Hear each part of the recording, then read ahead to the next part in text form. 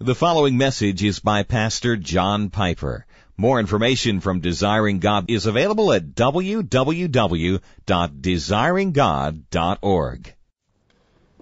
The text for Pastor John's message is found in the Gospel of Matthew, the 13th chapter, and in verses 44 through 52. The kingdom of heaven is like a treasure hidden in a field, which a man found and covered up. And then in his joy he goes and sells all that he has and buys that field. Again, the kingdom of heaven is like a merchant in search of fine pearls, who, on finding one pearl of great value, went and sold all that he had and bought it. Again, the kingdom of heaven is like a net that was thrown into the sea and gathered fish of every kind. And when it was full, men drew it ashore and sat down and sorted the good into containers, but threw the bad away. So it will be at the close of the age. The angels will come out and separate the evil from the righteous and throw them into the fiery furnace. In that place there will be weeping and gnashing of teeth. Have you understood all these things? They said to him, Yes.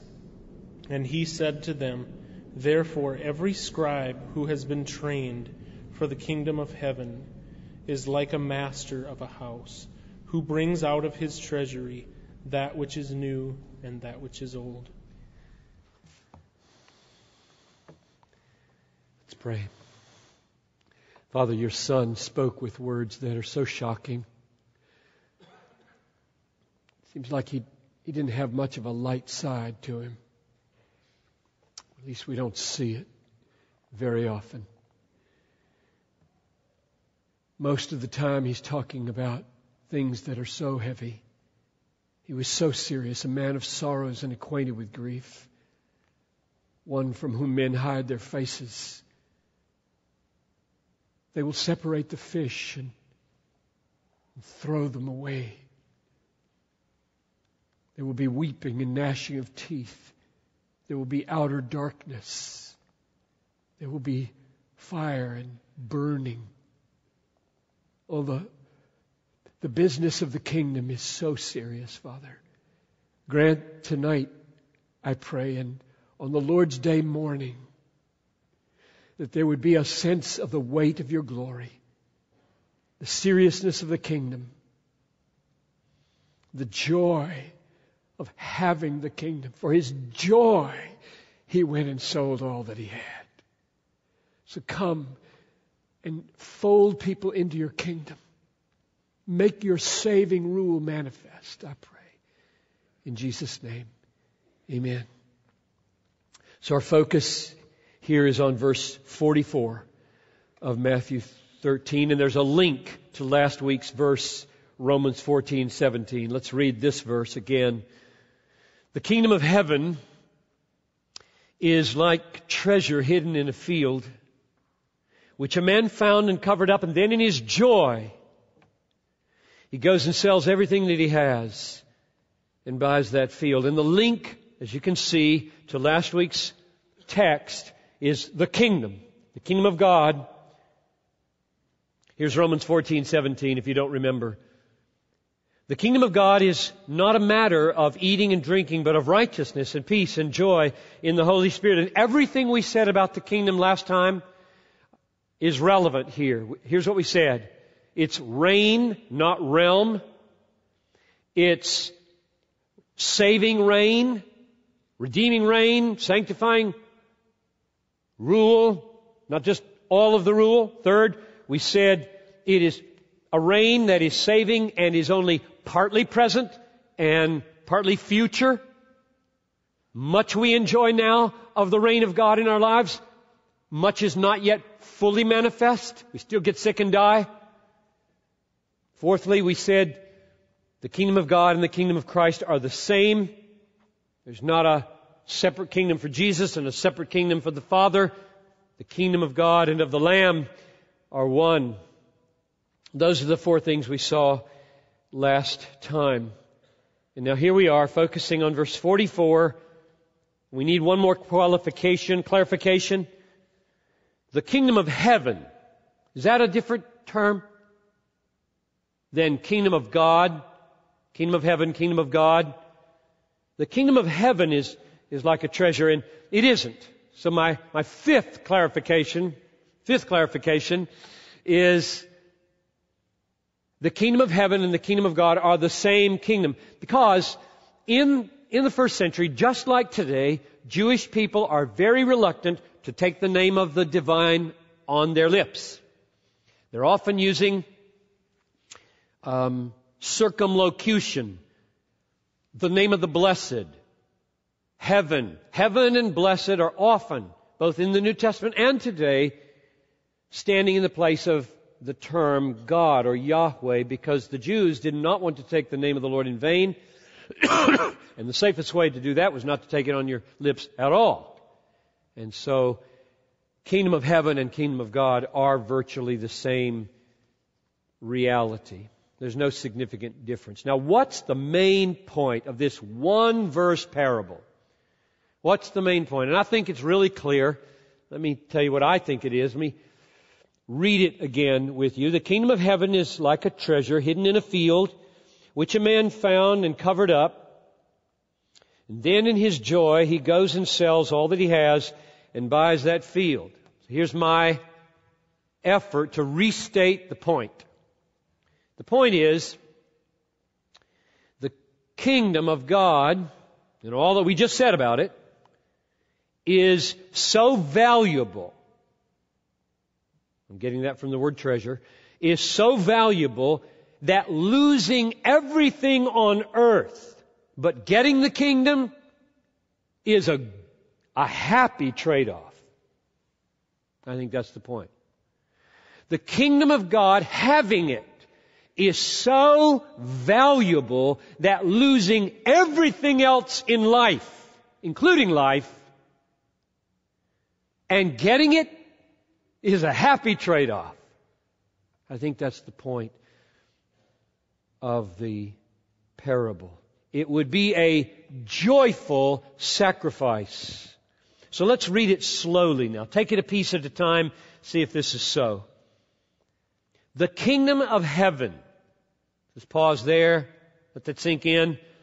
I'm taking it in its full biblical context of the reign of God and of Christ, triumphing over everything that stands between you and everlasting happiness with God in God.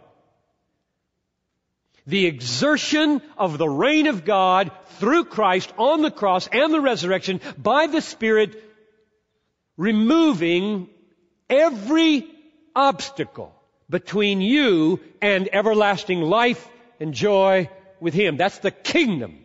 When the kingdom comes, when you have the rule of God in your life, that's what He's doing, and He will do it perfectly. The rule of God to save us from destruction and bring us into the enjoyment of the Father forever. All right, let's keep going. Verse 44. The kingdom of heaven is now like treasure hidden in a field. So the focus in this parable is clearly on the value of the kingdom, the worth of the kingdom, the worth of having God rule on your behalf is not hard to see as the most valuable thing in the universe.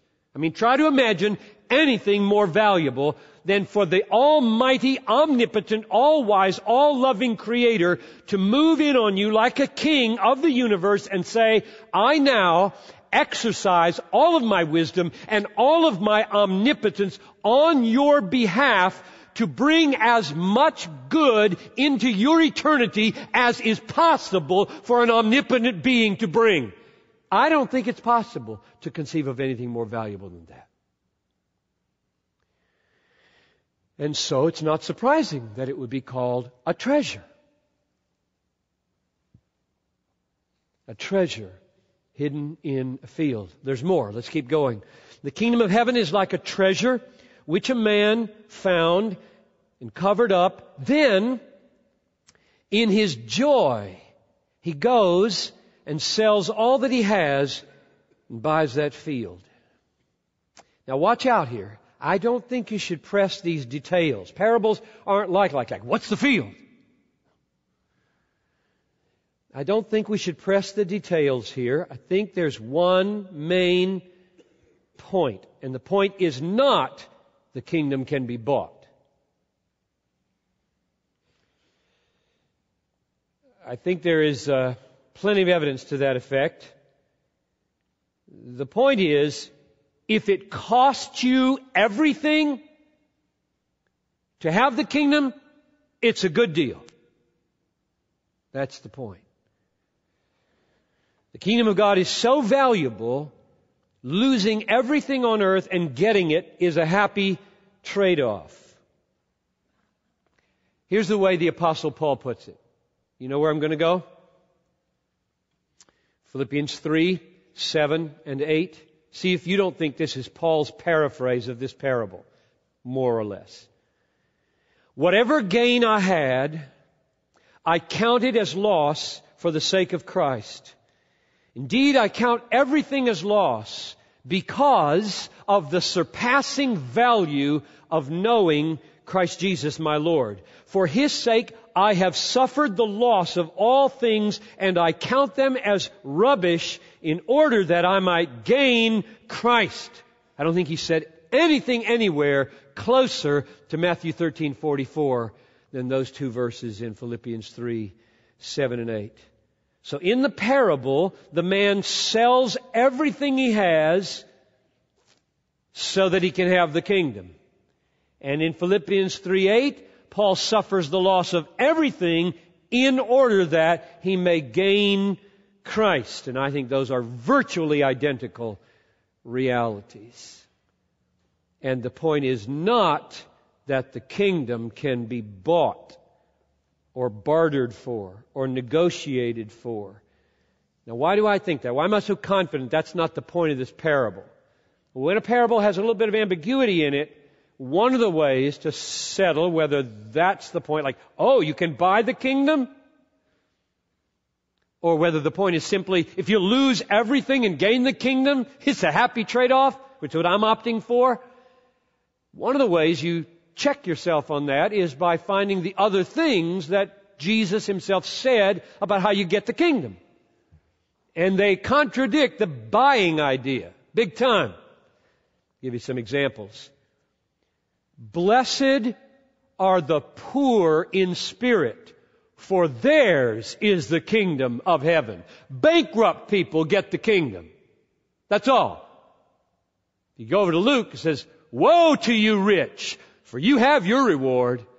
But blessed are the bankrupt, who in their spirits know they've got nothing with which to buy the kingdom. Well, here's another one. That's Matthew 5:3. Here's Mark 10:15. Truly, truly, I say to you, whoever does not receive the kingdom of God like a child shall not enter it. That's just the opposite of being rich and wealthy and saying, I can manage this, I can trade this off, I can buy this, I can produce enough value that I have to be compensated with kingdom.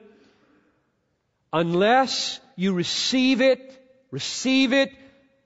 like a child. Little child takes a gift from his parent. You won't enter it. Here's one more. This is Matthew 10:8.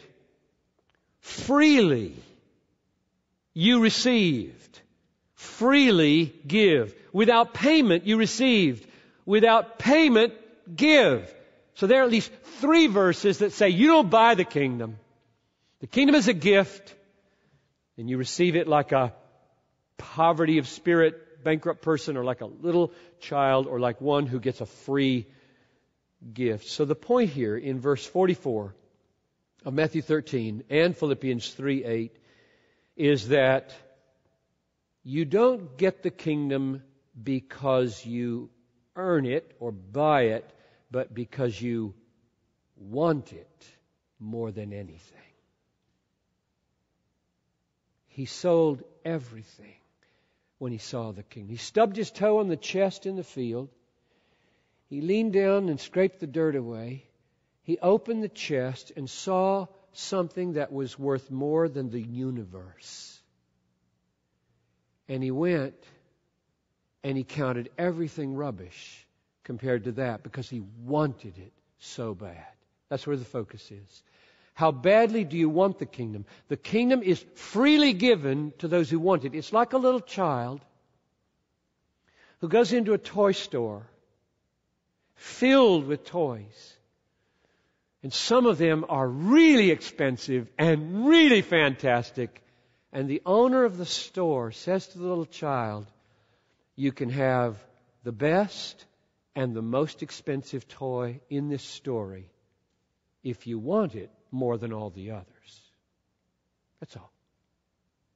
But if you want this crummy little one over here, then you can't have the best one. That's the requirement. There is a condition for having the kingdom, but it isn't your money, it isn't your power, it isn't your status or your esteem or how much stuff you've got. It's how much you want it. That's why new birth is necessary, because most of the people don't want the kingdom. You've got to be changed. When you want the kingdom, then Luke 12:32 comes true for you. It is the Father's good pleasure to give you the kingdom. He loves giving the kingdom. God loves to give. He does not like to be negotiated with. He loves to give to bankrupt people who want Him more than they want anything. So I think the point of the parable is the kingdom of God is so valuable that losing everything on the earth and getting it would be a happy trade-off. Or let's be more personal. We can lose everything with joy in order to gain Christ. And it's a good deal. Don't miss the word joy. I read this parable for 22 years. Well, that's not true. I didn't start reading when I was born. 22 minus 6. I read this parable and missed that word joy till I was 22 years old. And then I saw it. Changed everything. I wrote everything I've written. Every book I have written has been an effort to account for the little phrase apakaros in Greek. From joy. He sells everything. Because at 22, I was longing for that. I didn't want to love anything more than I love Jesus. I didn't want to find pleasure in my wife, brand new wife, studies, success. I just wanted to find Christ to be my all. And there it was. They sold everything with joy. And I started stumbling everywhere on these statements like, I never made a sacrifice. David Livingstone, Adoniram Judson, Hudson Taylor, after lifetimes of suffering, saying, I never made a sacrifice. Isn't that the point of the parable? From joy, he sells everything he has to have Christ the King. Not from duty-driven, burdensome, oh, poor me, Christianity's such a drag, I guess you got to do this stuff anyway to have eternal life. It's the farthest thing from this parable. But sacrifice is really there. It just happens to be a very happy sacrifice. From joy, he sells all that he has and buys that field. And so my prayer is that God would make us real at Bethlehem. God would make us real in our affections for Jesus and our love of His salvation. Can I just give you a story that I heard this past week, listening to a tape of a pastor friend of mine. I'm hesitant to tell you who it is because it's a story about his sister, and I don't want to get in any trouble. although it's a totally good story. So here's this pastor, and he's telling this story. It really moved me. I hope it moves you and you take it away. Maybe it's the one thing you'll remember from this message. His sister's married. They're in their 50s, and her husband is dying of cancer. They are both followers of Jesus, and they're both filled with faith. And they now have turned their living room into a little hospice, and he's dying and will die in a matter of hours, probably. Turned out to be the case. She's sitting beside him and mopping his forehead, and visitors are coming to pray and to talk. And one person is so irritated because he's in the prime of his life, mid-50s, and she's sitting there seemingly radiant with joy and love for this man. And the person brims over with anger. Says, how can you just sit there in the presence of such terrible evil and not be more angry or sad? And it was her response that almost knocked me off my treadmill. She said, my husband deserves to go to hell, like you and me. But because of Christ, in a few hours, my husband will be with God in heaven. Is that not worth rejoicing about? You have to have a fairly high-level feeling of sin and hell for that to make sense. My husband deserves to go to hell. And because of Christ, the King, the kingdom, in a few hours, he will stand in the presence of God, accepted.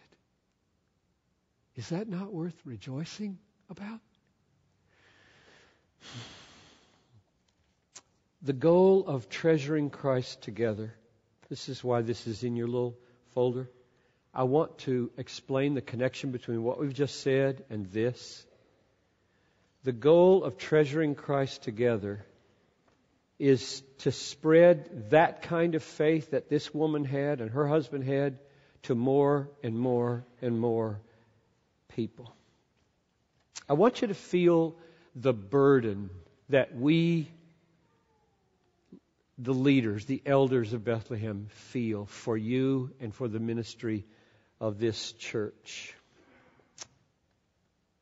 If we love Christ as our highest treasure, like this parable says, and if we love people the way Jesus loved people, ready to lay down His life for His enemies, then we will labor and pray and work and give and sell and streamline and bring our lives into whatever form necessary to spread the value of Christ to more and more and more people here and around the world.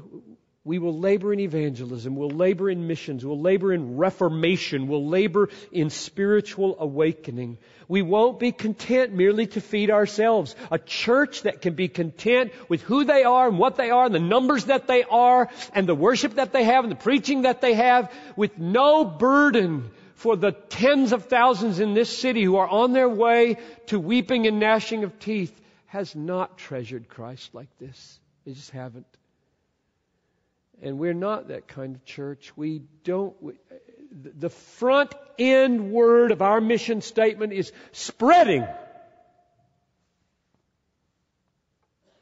That's why we exist. We exist to extend to others the treasuring joy that enables us to sell things and give our lives for the kingdom.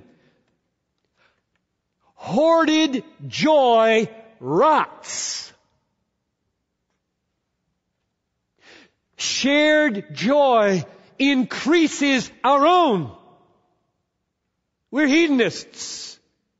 We are Christian hedonists, longing that the lost of Pakistan and Minneapolis and suburbs would treasure Christ with us forever.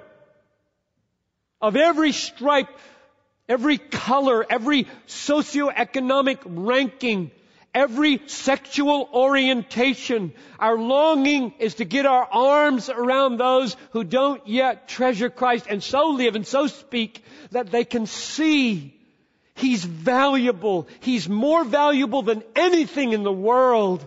You will know that sooner or later. Let it be sooner. Oh Lord, let it be sooner. That's the goal of treasuring Christ together. I wish you could share the burden that we have. Because here's the question that the leaders of a church have to ask. You don't have to ask this question. I invite you to ask it with us. When you have built 60 or 70 ministries that are aimed at spreading a passion for the supremacy of Christ, what do you do if God in His infinite grace grants you some little measure of effectiveness and fruitfulness? What do you do if 3,000 come to the Lord in a day, as on Pentecost, or in a decade? Where do you park their cars? Where do you put their babies during services? Where do you put the people who would love to hear the Word of God and worship together? Where do you put the teenagers who want to start hanging out with teenagers a little bit so they can be more effective at their schools? Where do you put all the 1,200 children? What do you do? And most of you lose very little sleep over that, and the elders live with it day and night. And we want you to live with us. It's a joyful burden to carry. There are very, very specific questions you have to ask when you carry that burden. We answered the question 3 years ago. Do you build out there on the parking lot a 4,000 person sanctuary and try to buy the Puzak parking lot over here? And we answered, no. We don't think that's where God's leading us. Instead, we hit upon treasuring Christ together, which is summed up in that little square box. If you want to just see a summary of it. A multiplying movement of campuses, not one big one, but several smaller ones, like about 2,000 people each. New churches. We don't want to just have campuses, but independent churches flowing out from here. Global diaconate. Those men are being funded towards Pakistan, largely by the global diaconate, plus about $4,000 people put in my hand last weekend. That's it. Let me bring you right up to date so you feel how this is, how I believe. I'm not God. I don't say this with any absolute authority. I just believe God is blessing this imperfect B+ venture. I don't think there's anything better we've ever done at Bethlehem than B+. A lot of B-, a lot of C's. I think treasuring Christ together is a B+. Last Tuesday night, the elders voted unanimously to recommend to you Rick Melson in 2 weeks, and he will, God willing, come and have about 8 months, Saturday nights and Sunday mornings, mixing it up with Chuck, to prepare us for the launch of campus number 3, somewhere that direction, 8 or 10 miles. So this is really current. This part right here, multiplying campuses, that's really current. Secondly, the same elder meeting last Tuesday night, the council voted unanimously to fund the All Nations Christian Fellowship church plant from here with Sherrard Burns, John Erickson, and Wally, who leads this worship. Those 3 men leading a new church, totally independent church, out from us. Launch date, March 1, next year. And I think I'm supposed to announce to you that tonight, room 114, if you want to go ask questions about that and say, really, what's that vision about? Go to room 114. Is that true, Wally? So go there, right down that way, and ask questions about that church plant. Now that will be funded in large measure in its launch pattern from the Treasuring Christ Together. Here's the third one. Pakistan is going to receive 12 Bethlehem hard-working young men to love the poorest of the poor as many ways as they can because of Treasuring Christ Together. So right now, right this very minute, this church is in the middle of feeling the favor of God. Yes, to another campus. Yes, to a large church plant. Yes, to the global diaconate and the poorest of the poor. That is treasuring Christ together. That's the way the elders have answered the question, not just how do you spread a passion for God's supremacy, but how do you manage when God honors the effort to spread with 4,000 people that weren't there 7 or 8 years ago?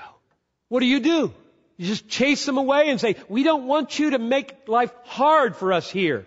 Because it is hard to start new campuses. It is hard to pay for buildings. It is hard to disciple 1,200 kids. It's hard to do teenage work. The ministry is joyfully hard, just like it's hard to sell everything you have in order to have Jesus. Such a deal. I would not trade this job for anything in the world. And I think I speak for the entire staff and all the elders here.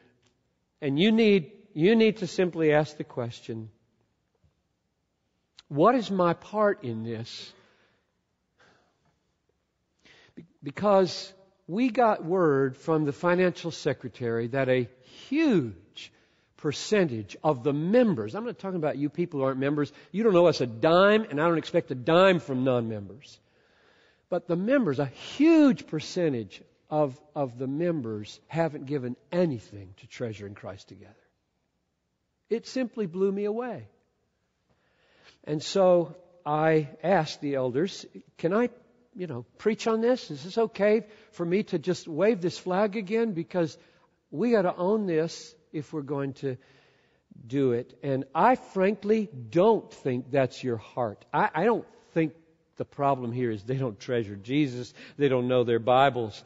I think the problem is we're not doing a good job of communicating the vision and how it works. So let me just close by just explaining briefly how it works.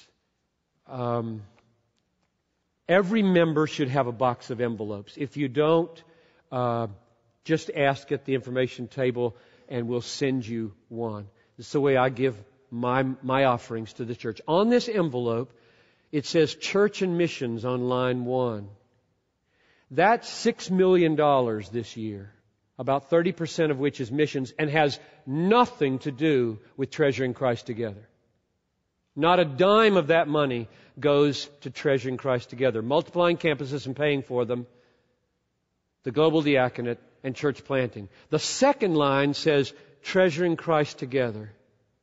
I love to take every extra dime I have and put it on that line. I live for this financially.